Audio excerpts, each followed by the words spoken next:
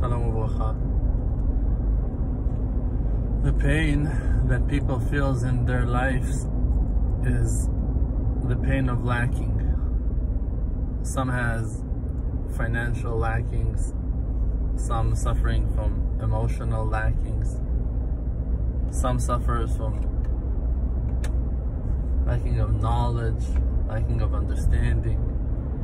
Everyone lacks for something, and he desires that thing and wish to complete it. Now the thing is that we also have some spares. Every one of us has a certain kind of bounty that is held under his hand and is not being given because of certain constrictions, barriers that we are putting for ourselves in our lives, for us not to share that great bounty with the world. We're afraid to lack again. You're afraid that if you're going to give, you won't have for yourself for the future. You're afraid that if you will give, the knowledge or the power that you gave will be used against you. You hold yourself from giving because of your own lack of confidence, because of your fear, because of mind poverty, lack of understanding of the true purpose of our creation and the essence of our lives. And it is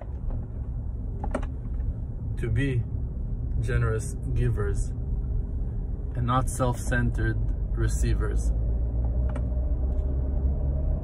The beauty of it is that when you give, immediately you receive much more. Just that you're not always receiving in the same coin that you give. If you gave charity, sometimes the expansions, the beautiful rewards that you will enjoy from will not be financial. It will be that you will think in a wider way. It will be that you will feel in deeper ways.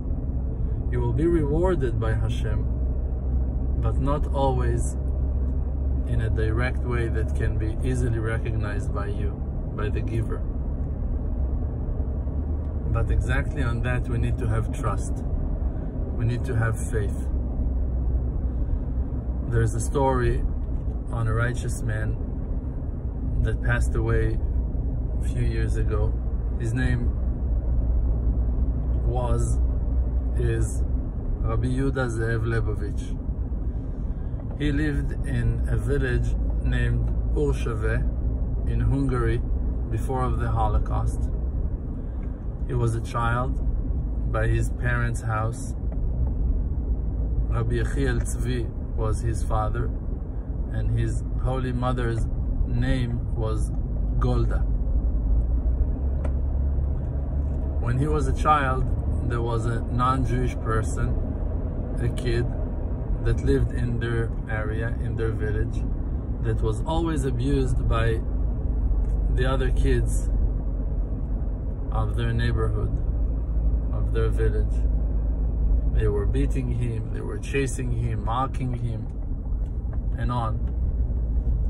Rabbi Tzvi, the father, was always taking that kid into their house, washing his face, cheering him up, supporting him, protecting him from the pain that he experienced outside.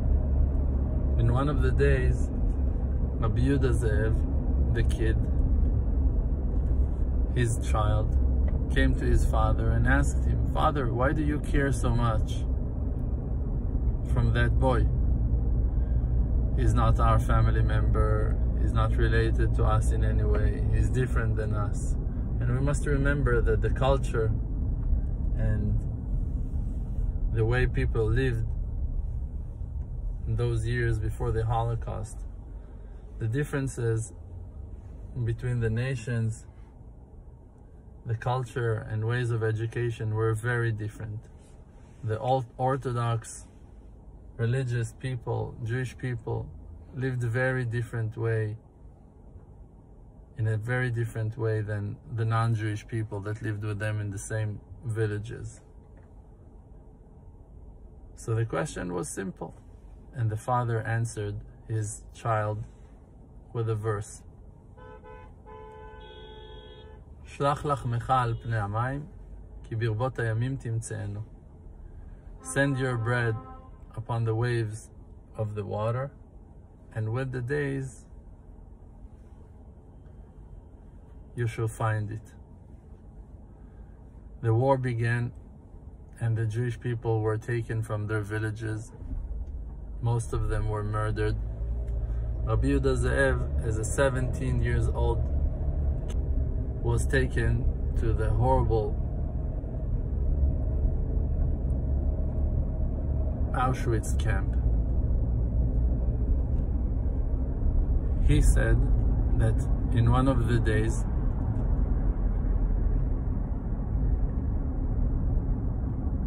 while he was walking, starving and broken, so close to death, he heard someone call his name.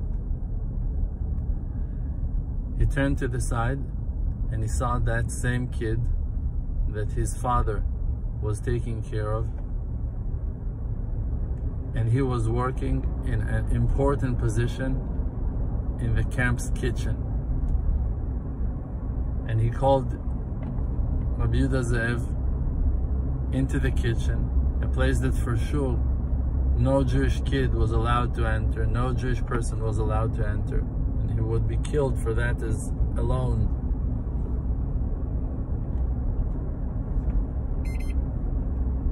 And he fed him, he took care of him. And on a daily basis, Rabbi Yehuda would come to the kitchen and that kid would feed him.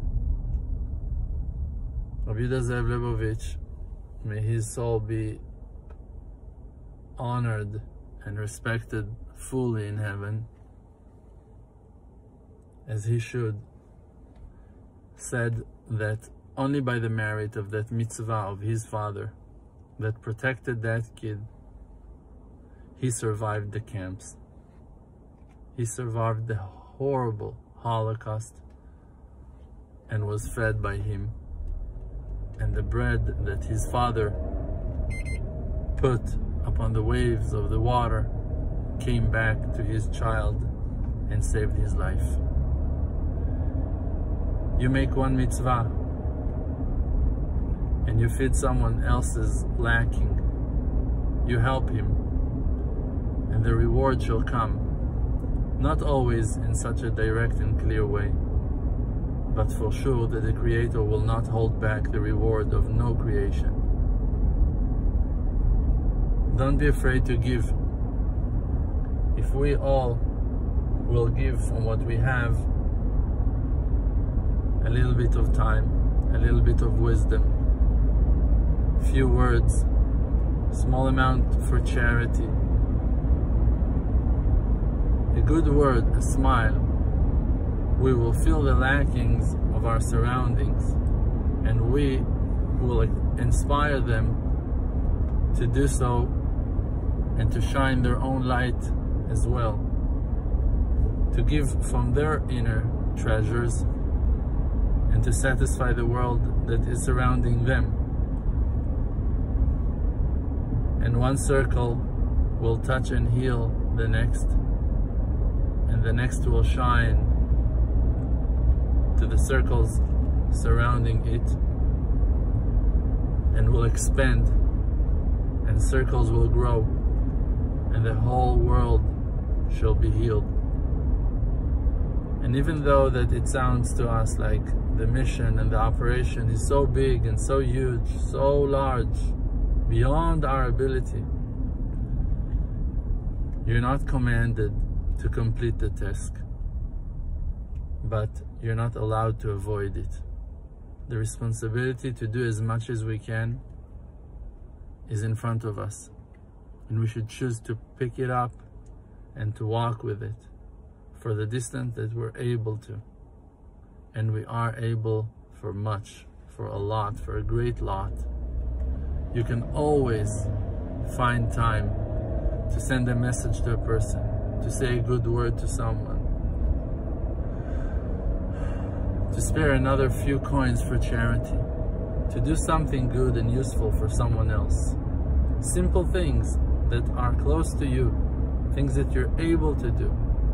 Don't think about the things that are impossible for you to complete. Think about the things that are close to you, that are in your mouth, that are in your heart.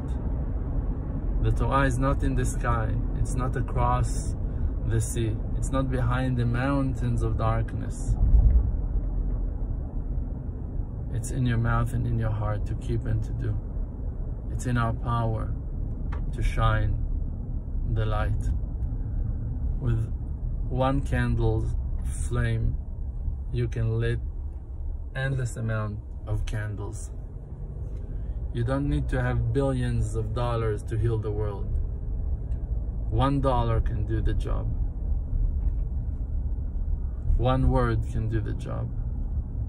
One candle will lit the next, and the next will be inspired to lit the next, and so on. For endless amounts of candles shall shine the world with the greatest light of soul, the light of our creation, the light of our Creator. Amen.